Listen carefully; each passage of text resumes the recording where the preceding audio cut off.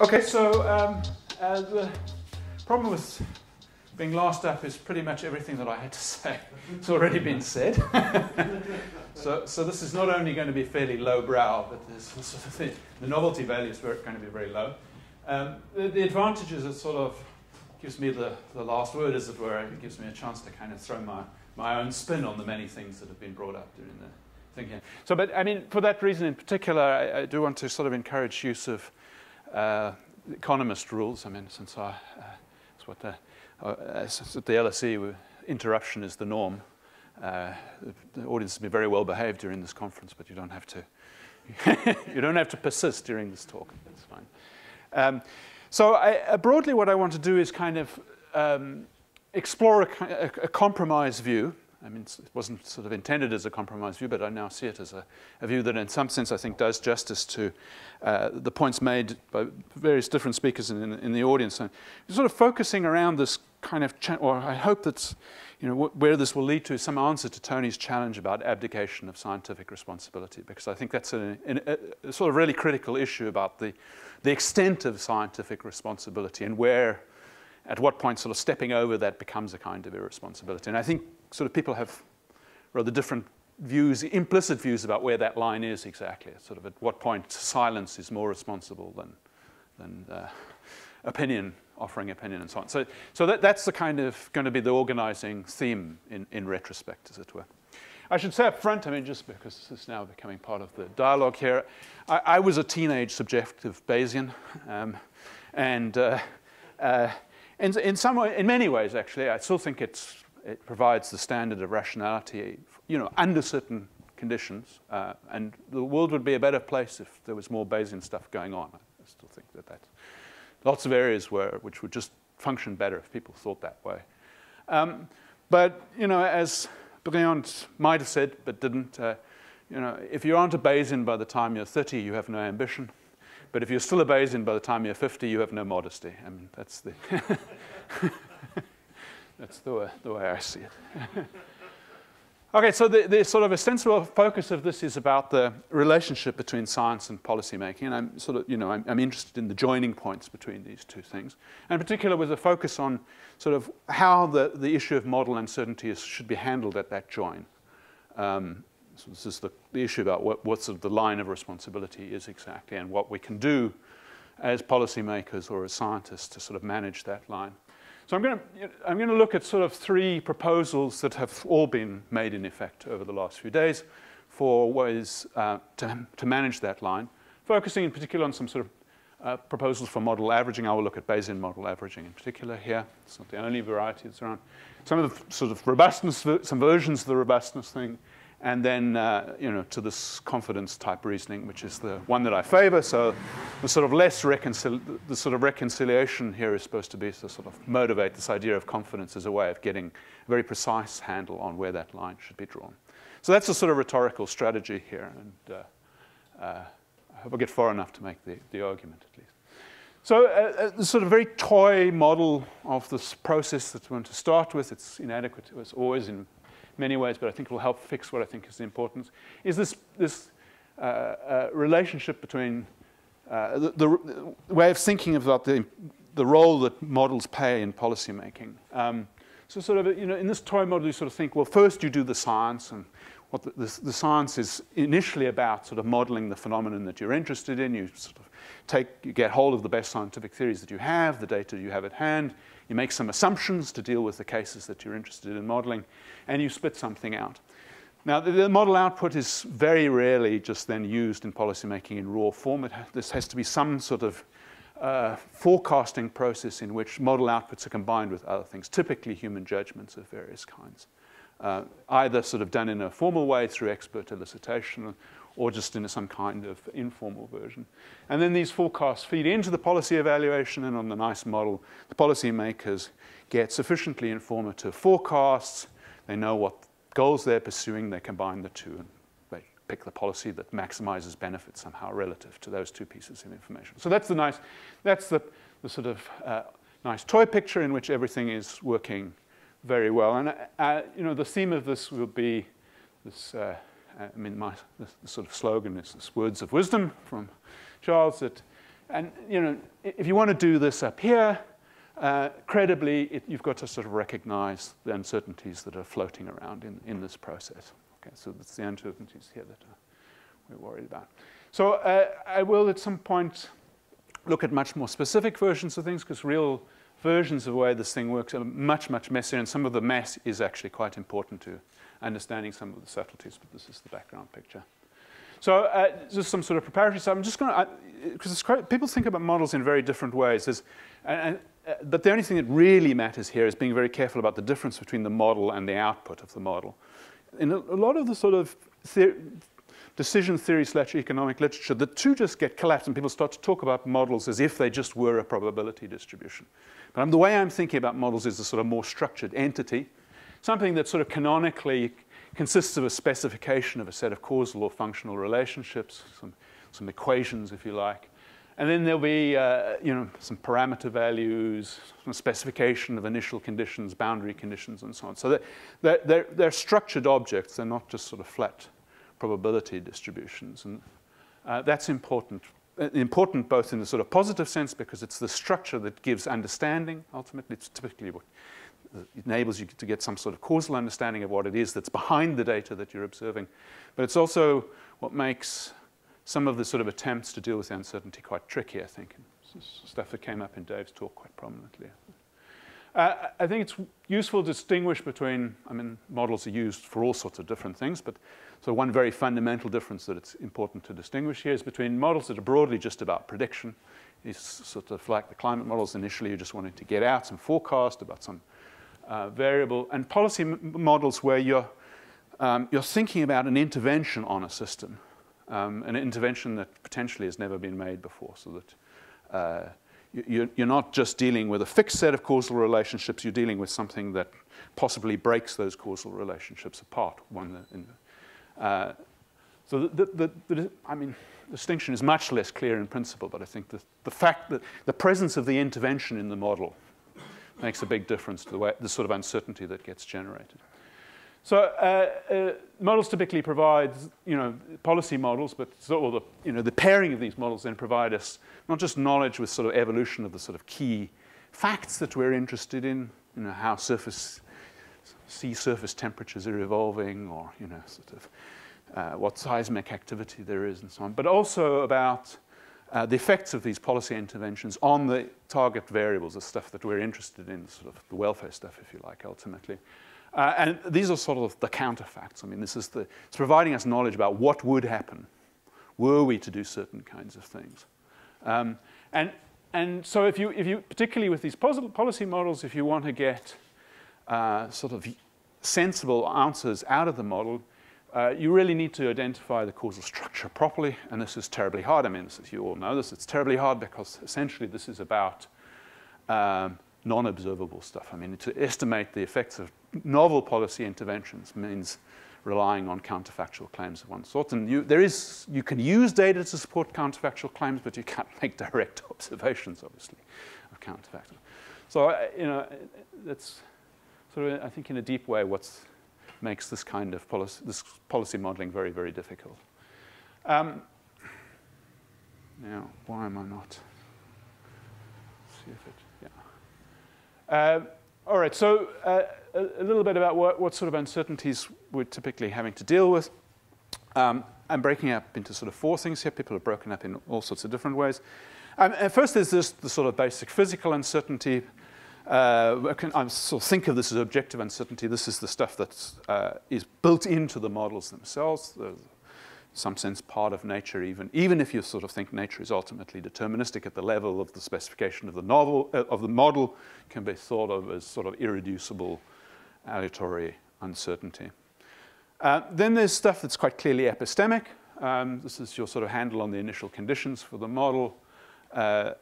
Being able to make precise measurements is often very difficult, and so on. Have limited data for that kind of thing.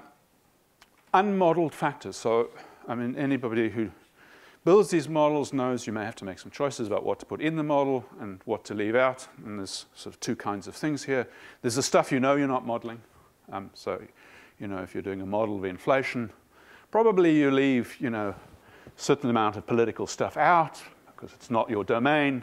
You know that if there's a revolution, it's going to affect inflation, but it's not in the model because it's not in the model. You can't put everything in the model. And then there's the sort of worry about the unknown unknowns, in the famous phrase, where you sort of suspect there's stuff that's not in the model, but you haven't got the imagination quite to sort of, you don't trust your own imagination to have come up with everything that's there. So that's the sort of unmodeled factors. And then there's just this uncertainty about the core of the model, these causal or structural relationships between the variables that you're employing. And when I talk about model uncertainty, I'm sort of thinking about the 2, 3, and 4 together. Other people have used the word just to sort of describe 4. I think both of those, I want to group them together because both of those give rise to the same psychological phenomenon, if you like, the sort of unease that you feel as a modeler about the outputs that are coming from the thing. Okay. So now, just to sort of nail some of the things down with some examples, just this happens to be stuff that I'm working on at the moment, and because it's the only applied work I've ever done, I'm sort of awfully proud of it, so I have to talk about it. For philosophers to do applied work is just so hard. So, so I've been looking at 2 kinds of cases, and they're both cases of using natural hazard modeling, catastrophe modeling, if you like, to inform policy decision making of very different kinds. And they're very different cases. So one case is looking at modeling of hurricanes in the Atlantic, particularly landfalling on the Florida coast. This is big industry modeling going on here because the insurers have a lot at stake here. And so there are these kind of very fine-tuned decisions that have to be made by people who are putting a lot of money, or have a lot of money at stake on this activity. And the other case that I'm looking at is tsunami inundation on the western coast of India, sort of in a way completely the opposite case. There's almost no money involved in the modeling there, so we're right at the opposite end of the spectrum. On the other hand, there are a lot of kind of, if you like, very coarse-grained decisions that need to be made here. Don't really depend terribly on sophistication of the modeling, like just sort of what level of evacuation and emergency procedures do you need to invest in. You really don't need to know very precisely anything about the level of and velocity of the waves that are going to hit. You just sort of need some basic understanding of, look, is this a 1 in 1,000 year event, or is it 1 in 50? I mean, that's the sort of level at which you need some specification. So although you end up sort of in a situation that's very similar because of in both cases, the match between the level of information that you need to make the policy making and what you're getting out of them, and what you're getting out of the models themselves, is giving rise to some ease. There's not enough coming out of the models to make the policy decisions, but for very different reasons in the 2 cases. In the hurricane case, because you need to make very fine-grained decisions. So even though the modeling is very sophisticated, there's still a gap. In the other case, they're both coarse-grained, but there's still a gap. So in these catastrophe modeling things, models appear in various different places and with different roles. And here, the sort of distinction between the predictive and policy models is quite important. So most of the kind of discussion about model uncertainty occurs at this level, at the sort of hazard prediction thing. Most of the agonizing in the scientific literature is about this stuff. So in particular, and here we sort of uncertainties that I talked about before are very prominent in these cases. I mean, to take the tsunami inundation case, there's almost no data that you can get because what drives tsunami inundation on the western coast is earthquakes. These are almost entirely you're looking at the Makran subduction zone, which happens to be off the coast of Pakistan and Iran. So basically, you can't get scientists in there because between the Pakistanis and the Iranians, they just won't let anybody in there. So it's almost impossible to get reliable information about initial conditions. So that's the first problem. The second problem is that earthquake science is in a state of crisis post-Fukushima. People used to work with this idea that really sort of fundamentally the way this worked is that you had a subduction zone, it had certain characteristics, and those characteristics determined the upper bound of the earthquake that you were going to get. And so the way this thing worked is pressure builds up until you hit the limit for that subduction zone. All the energy is released, and then you go back to the thing again. This is modeled as a sort of Poisson process. It turns out that the sort of probabilistic hazard mapping that was done on the basis of this has borne almost no relation to the way in which earthquakes have been occurring, even in areas where it was fitted with a reasonable amount of data. I mean, in all of these areas, the number of data points is tiny. Right? I mean, that's really what makes these catastrophe models particularly suitable for this discussion, is that you're interested in the very rare events. You're interested in the magnitude 8.5 and up. You're interested in the category 5 storms, because that's the ones that do the real damage. But for those, you have data points, often, single-figure data points. So hurricanes, I think the hurricane data, the HEC database has 38 points in it or something like that for category storms 3 to 5. For the earthquakes in the Western Makran, it's, there's one that's kind of sort of, it's certain that it happened and there's lots of evidence about it. Then there's archaeological evidence which suggests various predecessors from that. But that, so it's tiny databases for these things. That being said, I don't even think that that's where most of some of the massive uncertainty that you get out is actually washed out by downstream uncertainties. So to get a proper risk assessment, of course, you're just not doing just hazard prediction. You also have to have some specification of the vulnerability of the system that you're dealing with. Here, it's very mapped in great detail by the insurers in the sort of Florida area, but correspondingly in India, what you have is pretty good poverty maps and so on, but very little understanding of the way of the sort of vulnerabilities that depend on how humans will react to events. We just don't have much. Just don't have any data about this, right? So these two things feed together into a risk assessment, and here, decision theorists are often guilty of sort of treating. When they start with the risk assessment up here, they essentially take the state space here is sort of given by your hazard events, and then they say, well, we just map a consequence to each state, and this mapping is supposedly, I mean, this is in effect an assumption of a certain kind of vulnerability model. And this part is, in the Savage tradition, for those who sort of work in this thing, is always treated as a sort of part of the work where there's no uncertainty. We just sort of assume we know what that mapping is. But in practice, getting that mapping from the events, the hazard events over which you're getting predictions, to a specification and the output is massively uncertain. And it's, sort of, it's lots of damage can be done by forgetting about that. All right, and so the final sort of part of this system is the risk assessment needs to be turned into some kind of welfare evaluation, perhaps even more broadly, some kind of ethical evaluation, which then serves as the basis for the decision making. It's at this point that the decision makers, the stakeholders' values and goals and so on get fed into the process. You make some evaluation, you do a policy, and then policy models are supposed to tell you something about what the effect of this policy is. So in this deliberation is some thoughts about how this part of the circle, where you think about various policy interventions, how that affects the exposure state of the system that you're interested in, how that affects vulnerability. And here I think we know almost nothing. I mean, so this part, the uncertainty here washes out the uncertainty up here. But almost all the agonization is up here rather than down here. So I sort of want to focus more on these sort of policy issues, because the fact that we don't know the effects of interventions is very important in the system. Okay, so this is the kind of example that I'll have in mind when we discuss it. So of those sort of four kinds of uncertainties, as I mentioned, even though they're very severe in these cases, I think we have very good techniques for handling them. I mean, broadly, both physical uncertainty and these sort of uncertainty about initial conditions, although they're very different in kind, they can be managed in the same kind of way. And broadly, I think the right way to manage this is by constructing models which give interval predictions or even probability distributions over potential values. And since Chuck mentioned this yesterday, a good example of this is this fan chart that the Bank of England produces.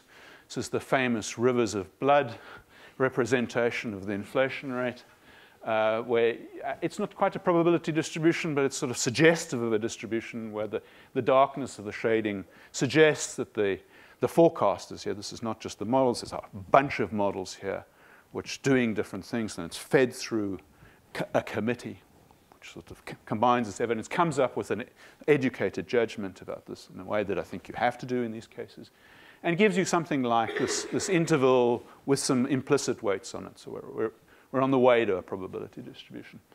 So it's the Office of Budget Responsibility has a similar kind of thing for other variables known as the shades of grey diagram. And although that you might think that's suggestive of fiscal discipline, apparently the real reason is that the Treasury, unlike the Bank of England, just can't afford colour printers, so they have to. Okay, so that I think is the sensible way of handling some of them. Certainly, but this just doesn't exhaust all the uncertainty that's around. In particular, it doesn't handle what I've been calling the model uncertainty, these worry about unmodeled factors and about the structural equations inside. So it's the model uncertainty that I want to talk about now. So what do I mean by this? Well, why do we get model uncertainty? Well, we've had a lot of discussion about this already. I mean, it arises most obviously in these catastrophe model cases because the empirical evidence is simply too sparse to fix the causal functional relationships that you're interested in or the corresponding parameter values. And I mean, I don't need to say too much about this because I think Dave already walked us through some sort of compelling reasons to think why that's true. The climate models and actually these models that you're looking at are super sophisticated in comparison to some of the catastrophe modeling. So that's already the high end of this stuff, right? This is sort of concretely manifested in the fact that there are often just sort of multiple models around in the literature, and never mind the ones that one could sort of dream up if you were wanting to be sort of clever about this, that are completely consistent with the data. And that's not surprising because when these models are making probabilistic estimations, there's nothing like a decisive refutation of a probabilistic distribution because after all, you could just be unlucky. Your model, the dice is fair, but you just get 10 sixes in a row, and then you start to wonder, you can just be unlucky with these things. The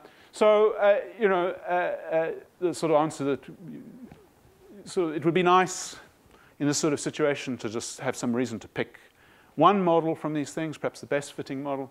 But even if there is a best fitting model, it's often reasonable for modelers to have doubts about the predictions yielded by the best fitting model. I mean, the fact that it's best doesn't mean that it's good in any sort of absolute sense, because they know that that model idealizes in various ways, that it's fitted to very sparse data and so on.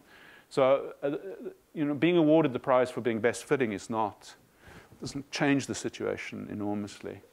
And in any case, I mean, in any case, even if there is a best fitting model under these circumstances, it doesn't seem unreasonable to still take a look at the models that are performing tolerably well against the data that you've got, because they're based on different assumptions, and you don't really have a handle on which of these assumptions are most reasonable.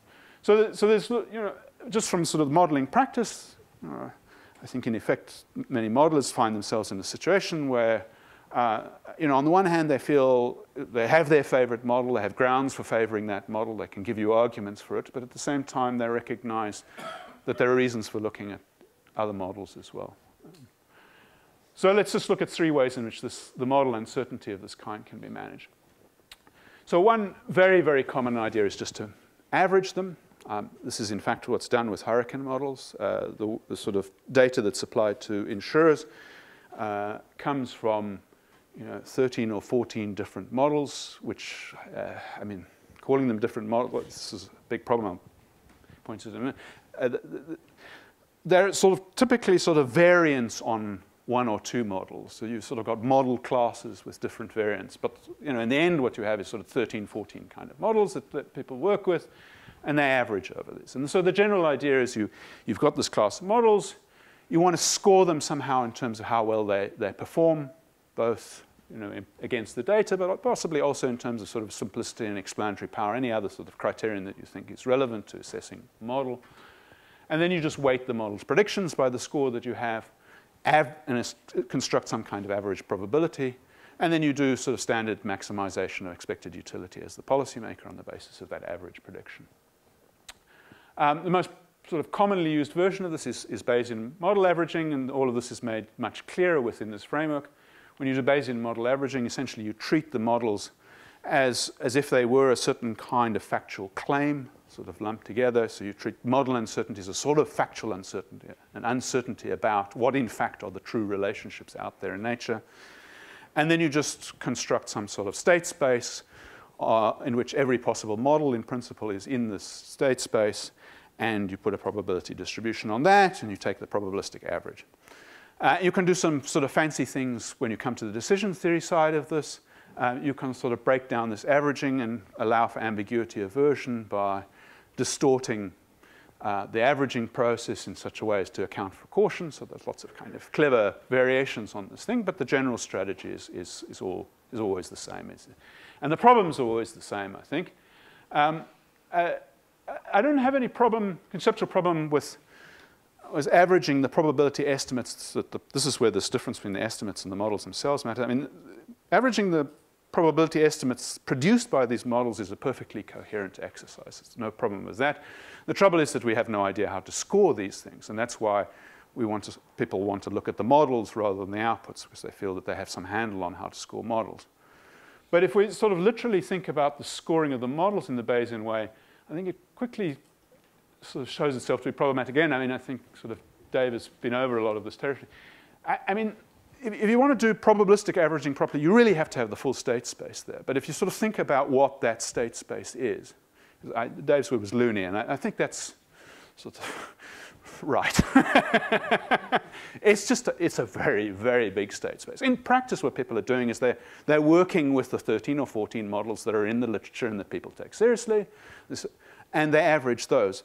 But we're nowhere near the kind of space that you require in order to do coherent Bayesian averaging, because these models are not independent in any kind of way. I mean, they have vertical and horizontal relationships between them, which ought to be reflected in the distribution, so the weights can't be independent and so on, but for sort of simplicity reasons, you make them independent. So it's a mess. I mean, basically, in practice, this model averaging is a mess, and I think very often it's because it's so messy in practice, shouldn't be done. It shouldn't be done at this level. Sort of moving, down. None of these points, I think, are sort of knocked down on their own. I just sort of want to suggest that the sort of sum total of these worries about Bayesian model averaging are enough to make us think that this can't be the solution in all cases. I mean, second problem, and this has also been mentioned before, I mean, there's a sense in which everybody knows all models are false, right? They all incorporate idealizing assumptions of some kind. So sort of this metaphor of thinking of the probabilities that you're attaching to them as probabilities of truth, it can't be right. Because they're not, in many ways, these models are not aiming to be sort of exactly true. They're aiming at some kind of approximation of things. And because they're encoding very different kinds of assumptions, it's not clear what's happening when you average, because some of these, in a sort of deep sense, how can these assumptions be averaged in a meaningful way? At least you ought to be a bit suspicious about what's going on there, unless you have a clear understanding of what the relationship is between the assumptions in the background of these models. And that's not often examined. I mean, for me, the most fundamental objection, though, is that,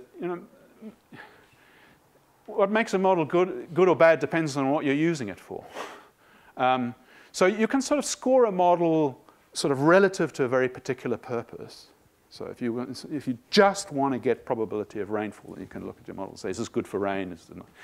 But the idea of sort of giving models some sort of purpose-independent weight, so that somehow just has to do with their fit with data and with their simplicity and explanatory power, I think is badly wrong. We really should think about models in terms of the purposes that you want to put them to. And if it's, for instance, predictive purposes, that means we should really look at the kinds of probabilistic estimates or probabilistic judgments that they support. So really, I think by trying to weight the models themselves, we're not capturing adequately the role that models play in the forecasting business. The role that they should play, or I think the better way to think about the role that they're playing, is just think of them as giving support to certain kinds of probabilistic estimates. And then, once one can sort out, because different models can support the same estimate, of course, and so you really want to sort of think about all the kinds of reasons you have for adopting a particular estimate, and then if you have more than one estimate that you have good reason to adopt, you might want to think about averaging at that level. But averaging at the level of the models themselves seems to me to be fraught with lots of difficulties. 15 minutes, okay. I'm going much too slowly. Second kind of idea here, and we've sort of seen a lot of this, is just, in the light of these difficulties, to sort of move to some kind of thought about robustness. And here the idea is you just think about it, some sort of class of models generated by modification of, I call them the contestable model elements. They don't have to be contestable in any deep sense. And then you just look at the intervals of values or probabilities that the class induces and take that as your decision input. And then you sort of help yourself to some kind of decision rule which allows you to use the whole class and which gives you a choice that is sensitive to considerations of robustness across the whole interval of values. There's more than one possibility here. So just to fix our thoughts, there's a version that's very popular in the economics literature due to Hansen and Sargent, where they start with a reference model. Now here they use the word model to mean a probability distribution, which is where some of this confusion comes in, not the sort of thick model in the background. And then they generate a family of probability distributions around the reference one using a distance measure. Actually, they use the Kullback-Leibler, sort of an entropy-based measure. Doesn't really matter. Away from the reference model. And somehow the size of this entropy ball away from the reference model is supposed to capture the degree of model uncertainty that you have. So that's the idea. And then what they recommend is you maximize minimum expected utility relative to that ball. So it's one version of this thing. So people argue, a lot of the sort of focus has been on whether maximum expected utility is a sensible rule to use in these because it leads to very cautious decision making. And there are, of course, many other rules that one can use for these things. So that's not really the main point here. The main point here, I think, is that this sort of technique raises a very important question, the question of how we choose the set of models that we're going to take as the basis for applying whatever decision rule that we are, the size of the entropy ball at all. And so and it's not just about answering that question, but sort of thinking about who's supposed to answer that question. So is the choice of that class of models that we're going to take into consideration, is that a scientific question? So is there some sort of measure that we can get of model uncertainty that's going to give us the answer to that? So more model uncertainty, the larger the class we're supposed to look at or so on.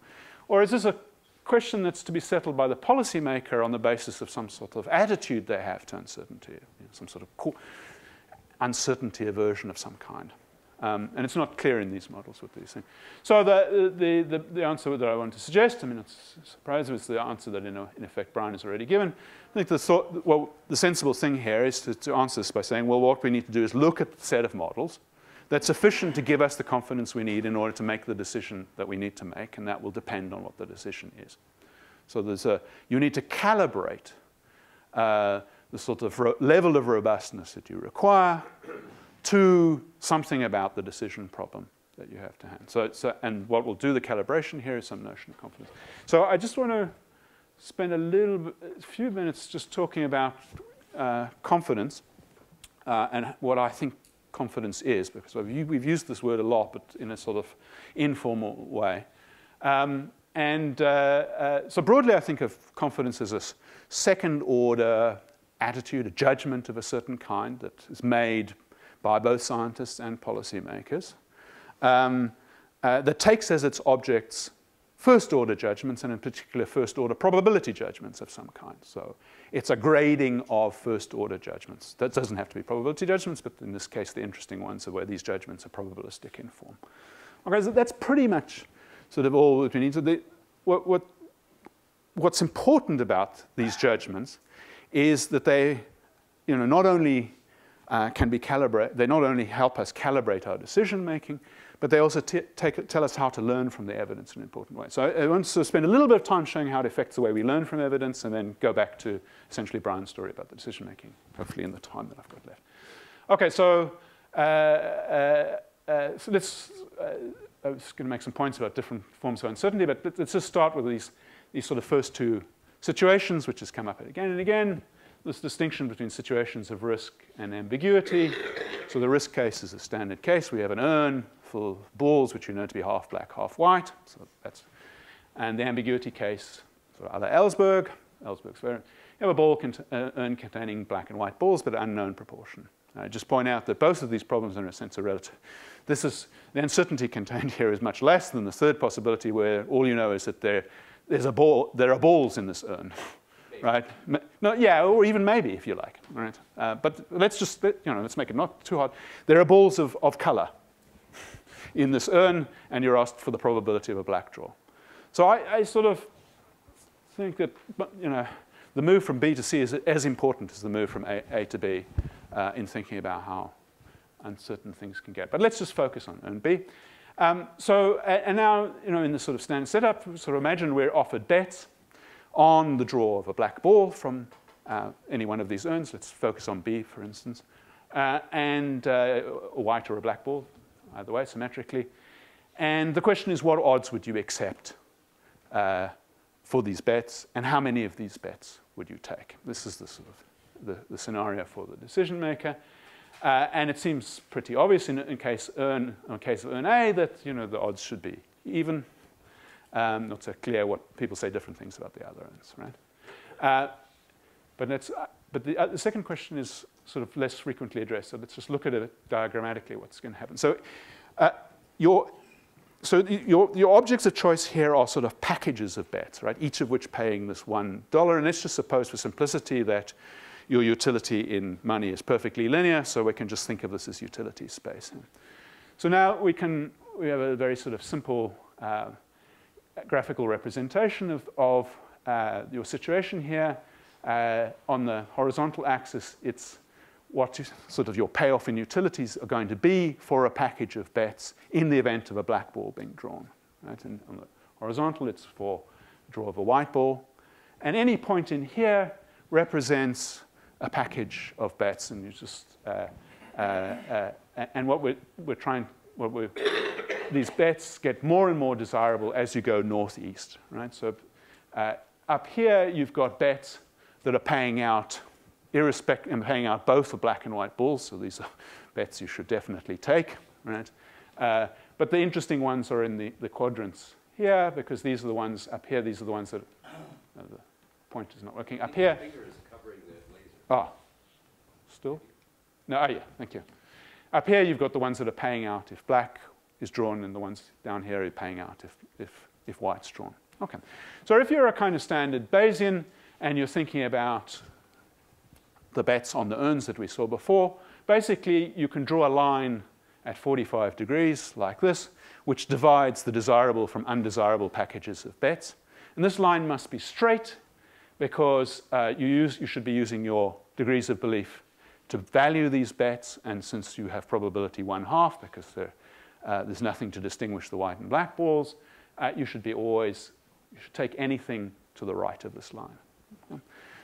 And the upshot of the ambiguity literature is that we have good reason. I mean, there's both empirical evidence that people don't have a straight line like this when you look at their actual behavior, but also that we have good reason for not behaving in accordance with that, but rather it should look something like this, where there's a spread, there's a difference between, as it were, our buying and asking price for these bets, and that will be reflected, and the divergence here between the 45-degree line and the red line here, which is the line that represents the betting evaluations of an agent that recognizes ambiguity. This difference here will give you a measure of the spread of their beliefs. Right? So that's sort of the basic ambiguity paradigm, is that we can determine what the difference is between someone's lower and upper probabilities by looking at the differences between the odds that they'll accept on the black ball for the purchase of a bet on the black ball from what they will be willing to sell it at. Okay? And that just seems very reasonable, because if you're not too sure what the probability is, caution dictates that you won't set a price at exactly on this line, but you'll want some sort of premium to reflect your ambiguity. So when we start to think about the issue of maybe I'll just put the picture. Here's another person. This is a person who's different from the standard ambiguity-averse decision maker, because what's happening here is that apparently the spread of degrees, or the interval of degrees of belief that they're revealing in their betting behavior changes depending on the number of bets that they've accepted. Right? Another way of putting it is that they're sensitive to the exposure question here. This is a person who might be willing to buy. Let me put it the other way around. If you're either a green guy or a red guy, there should be no limit to the number of bets. Once you've classed a certain type of bet as acceptable or desirable, there should be no limit to the number of these that you're prepared to buy up until your budget, right? So when you just spend all your money on these things because they're good. This blue guy is somebody who will give you an answer to the question, how many of these would I be willing to accept, which will be less than their budget line. So at some point, you'll have to make the odds more favorable in order for them to get to buy more. Okay. So what I want to now argue is that, so firstly, I hope that there's some intuition to the idea that you should worry about your level of exposure, or that it's reasonable to worry about your level of exposure. And if you accept that intuition, then you're accepting the motivation to move beyond merely just an interval probability representation of your state of mind to incorporating some other factor, something that explains your sensitivity to exposure, which I'm going to call confidence. Right? But let me give you a slightly sort of more principled argument for it, which will take us to the explanation of learning. So let's now sort of add some learning to our scenario. So again, we're working with the ambiguous urn. Let's focus on that. And suppose we're allowed to sample this urn. We're allowed to sample it lots, right? So sample it enough so that we're sort of moving from ambiguity to risk intuitively. And we can ask what changes as we do this. So this was a question that Popper, the paradox of ideal evidence, this is something that Popper used this argument as he was trying to attack precise Bayesianism, because he said, if you're a Bayesian, you think initially, well, you have no reason to distinguish white and black, so it's got to be 50-50, and now you get all this evidence, doing all this learning, and the upshot of all of this is nothing. Right? At the end of it, it's still 50-50. So somehow probability is not representing something that's important that's going on.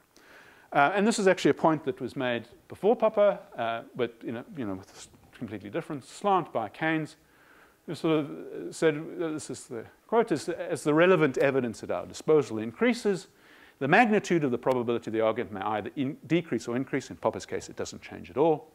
But something seems to have increased in either case. We have a more substantial basis on which to rest our conclusion. I express this by saying that an accession of new evidence increases the weight of an argument. Okay? So what this Popper's argument draws our attention to, or Keynes actually in a more sophisticated way, is that evidence is relevant not just to the balance between sort of for and against some kind of proposition, but also the weight of there's also something about the weight of the evidence that we have for our judgment that changes our attitude to it. So Popper's argument is largely, Bayesians, I think, have largely successfully dismissed Popper's original challenge, because there are ways within the Bayesian framework to do justice to this. You can look, for instance, at second-order probabilities, or you can look at the resilience of the conditional probabilities in the face of new evidence. So it's not that version that's very interesting here. The interesting version, I think, is for when you think that you're an imprecise Bayesian, or you think that you have interval probabilities, because exactly the same problem arises. You start with some interval, and you get all this, all this evidence comes in, and at the end of it, what's the effect? Well, it's sort of, there are some fairly principled arguments to suggest that if you do anything that looks like point-by-point conditionalization, nothing happens. Right? So it's not clear. It seems like the imprecise probability framework doesn't have any explanation for explaining or doing justice to our intuition that somehow our level of precision should increase as this evidence comes in. What should happen? What should happen is whatever your initial interval of probabilities is, it should be narrow after all of the sampling, in the normal case. There are dilation cases too, but I'm not going to look at them now. So that's the sort of puzzle. I think the paradox for the imprecise Bayesian is a little more. So broadly speaking, this is what's going on. When you might. So this is how the sort of confidence framework, the exposure framework, if you like, explains what's going on. The idea is that sort of initially you may or may not have some views about what the best probability judgments are. But these will be graded by your confidence in the probability judgments. When you've done no drawing from the thing, you don't really have any confidence in any judgment other than that the probability is somewhere between 0 and 1. But, with sort of very low confidence, you might think, well, it sort of may well be between the quarter and 3/4 or something like that. But anyway, there's going to be very little confidence on anything very precise. So what happens is the evidence comes in, is these confidence intervals. What shrinks is not, the point here is it's not that your imprecise intervals change it or anything like that. It's that the borders, once you fix a level of confidence, the interval of probability that meets that level of confidence changes with the sampling. So you can see that once, say, you've got 100 draws in, whereas previously, if you were looking for high confidence, you really had to go very close to the extremes. Now, if you want high confidence, you can get it by putting your interval between 1/4 and 3/4. So it's not simple, but other stuff has gone on as well. So it's not just that sort of one interval has changed. It's that the intervals meeting certain thresholds are changing across the board.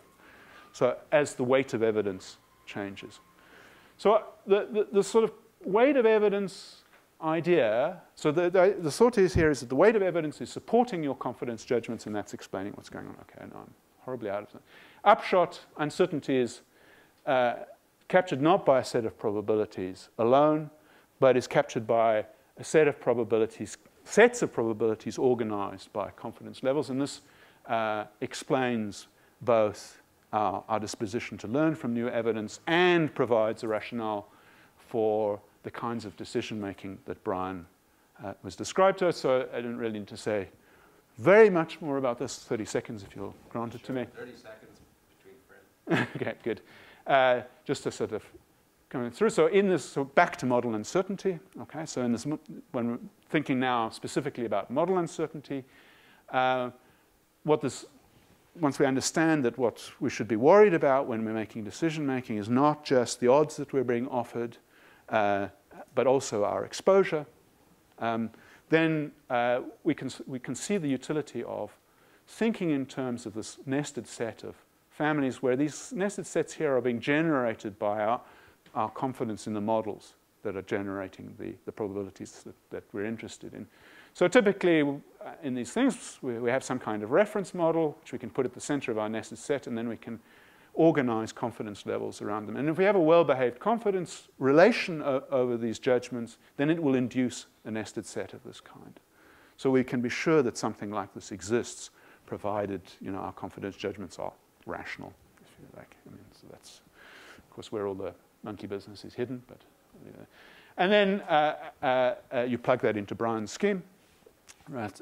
Where you basically the idea is that you have a division of labor now between the scientist and the policymaker. The scientist does the confidence grading of the models on the basis of the weight of evidence, broadly a la the IPCC, and then the decision maker is supplied with that confidence organized set of probabilities, decides what level of confidence they require for the decision at hand, picks that confidence level, and then uses some decision rule that's sort of sensitive to the interval that's been determined by that. And that gives, so you could use maximum EU, but you could use whatever the other things are. And that gives you both an operationable way of managing your model uncertainty, and it gives you a way of managing it that I think is sensitive in an important way to the division of labor. That does justice to sort of Tony's point about scientists being responsible to some extent. They ought to report everything that they know insofar as it's up to the point where they think it's decision relevant. And what they know can be encoded in these confidence gradings, even if it's not encoded in the models themselves. But at the same time, it doesn't lead to an interference with the role that values need to be played here, which is determining your caution in respect to these things. Okay, so I'll leave it there. We have a few minutes before we'll break for coffee. I'm trying to think things through. Actually, since Brian's talk yesterday, I've been trying to think, or whenever it was, I've been trying to think through. 2 days. 2 days ago. How time I feel like flies. I've been here for think through confidence. So let me freeform a little bit. There's a word that I use repeat, not just me, but that I and every economist I know does empirical work seems to use once every couple of minutes, which is credibility. Yeah. And I've been trying to think about the relationship between credibility and confidence. And I did something myself I invented something called the law of decreasing credibility, which was the more assumptions you make, the stronger they are, and that's better, but they're less credible. And so it was ordinal, just as the confidence is ordinal. Yeah.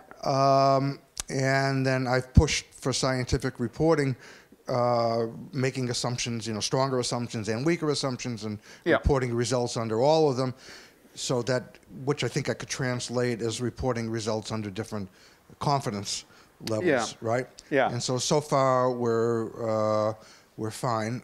You just have a very particular way of assessing confidence, which is, I mean, you're not using the sort of weight of evidence idea, which sort of is fairly critical to the way I understand what generates confidence. But you're looking at something else. Well, it's just basically I mean, for me it's mathematical. It's nesting assumptions, because you talk about model uncertainty, right? Is that you can make models with the weaker assumptions or stronger assumptions, and the one with stronger assumptions are less credible than the ones with weaker assumptions. Mathematically, so there is a logical nesting that goes on. So that feels fine to me. But there are just a couple of points that have been bugging me. One of the smaller is about semantics. And I mean, you talked about, we want this, you privileged intuition. And you said, we have this intuitive view of confidence, and so we should make the theory, bring that into account, take that into account. Well, of course, it could be the other way. It could be our intuitions are off. Yep. And I was giving a seminar once and using the word credible about 49 times in 2 minutes, and someone raised their hand and said, "Can you define credible?" And I stood there, and I couldn't define credible. I know, well, everybody knows what credible is. So after the seminar, I went to the Oxford English Dictionary online, and here's what I found, and I've reported this in print, that the definition of credible was being plausible. And then I went to plausible, and guess what? Incredible. I found that plausible was defined by the OED as being credible. Yeah. And then I stopped. and then I came to the conclusion that this is a well-defined notion. I think humans, but it's so inherently subjective that it becomes a primitive. Yeah. And about confidence, which I think is close to credible, but not maybe, I'm not sure. There's the same issue. So that's a semantic point. The other point is in terms of what you and Brian are actually doing is whereas for scientific reporting, I've pushed strongly in my own work, reporting things at different credibility levels, stronger assumptions, weaker assumptions. I don't have a sense of how to deal with it for decision making. And so that goes back to Brian's talk about how how it should depend on the stakes or something. Yeah. That part I don't know. Maybe we haven't got how you actually do that. Good, thanks. I mean, I think those are these are the sensitive points. So I'm going to raise them. So firstly, about what you're calling semantic, I don't want to use the word credibility because it's too close, at least in philosophers' mind, to probability. I mean, you say credibility, people will just think probability immediately, and these confidence measures may, in a formal sense, be probabilities when you could model them that way, but that sort of would mistake this, lead to confusion of these two-layer things. But I think it is on the same territory, but the important question here are the determinants of confidence, and you're right. All I've been offering you here is some very soft stuff. These points about looking at level of exposure was supposed to answer that question in a way that somebody who's sort of behaviorally minded might feel satisfied, so we could tie what it is to have confidence to a certain kind of betting behavior, if you care about the behavioral stuff.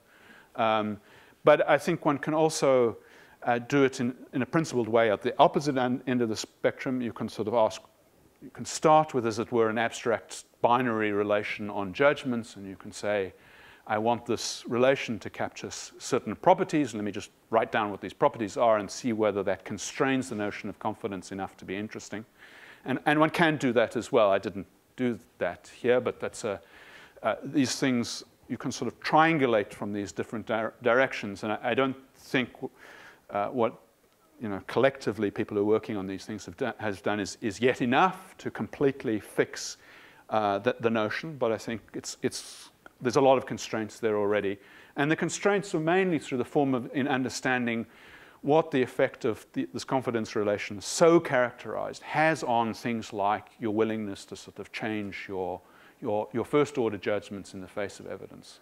and your willingness to switch between one policy and another when you learn something like that. So that gives you a kind of what difference does it make type analysis of this confidence notion. And that, I think, takes us quite a long way away from just vague intuition at this point. But it's work in progress. I don't want to say anything.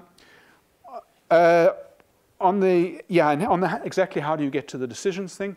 So here I just sort of, the way I see Brian's model, and I think it's nice, is that, I mean, typically a policymaker will be, not just thinking about a policy in isolation, but a range of possibilities. And some of these possibilities may be more sensitive in this sort of robustness sense to the kinds of models that they're using it. And so that they can, here's where their own sense of their own caution judgments have got to fix, the confidence level at some point. And so that's something that the decision maker has to supply. If they are able to supply it, then the decision making is sort of more or less automatic. That will fix the confidence level, and that will determine the policy once you've got, once you've decided to maximize your... Fixing one confidence level rather than...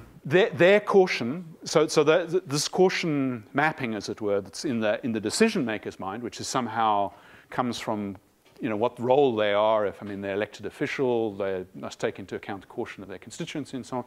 That's got to map them from the problem that they face. Is this a problem of, regulating traffic levels, or is this a problem of building a nuclear power plant?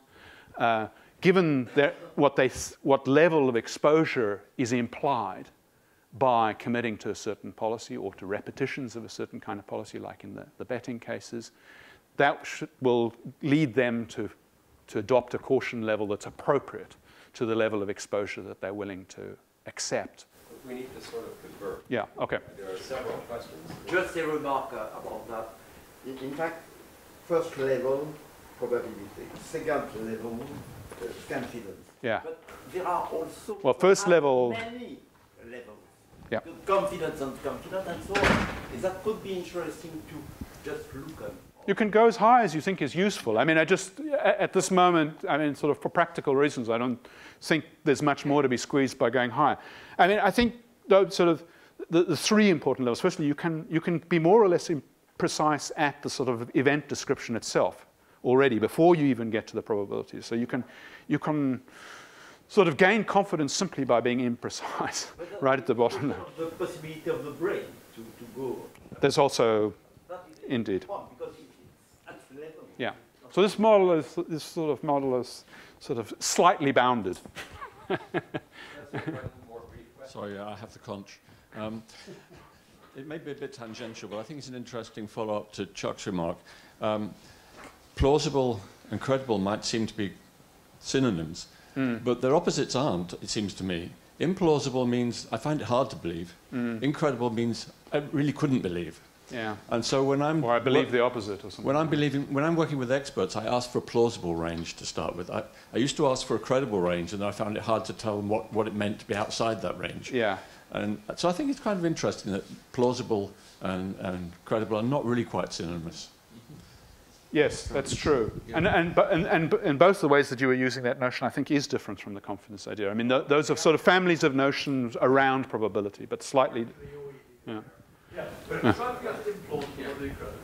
Might be different. Yeah. But so one of the reasons why I don't want to use either of those words is because they throw up all sorts of other things. Not that confidence doesn't throw lots of things up, but it's sort of pick a word that doesn't mean anything like probability, or at least not immediately. Yeah. So let's thank Richard again.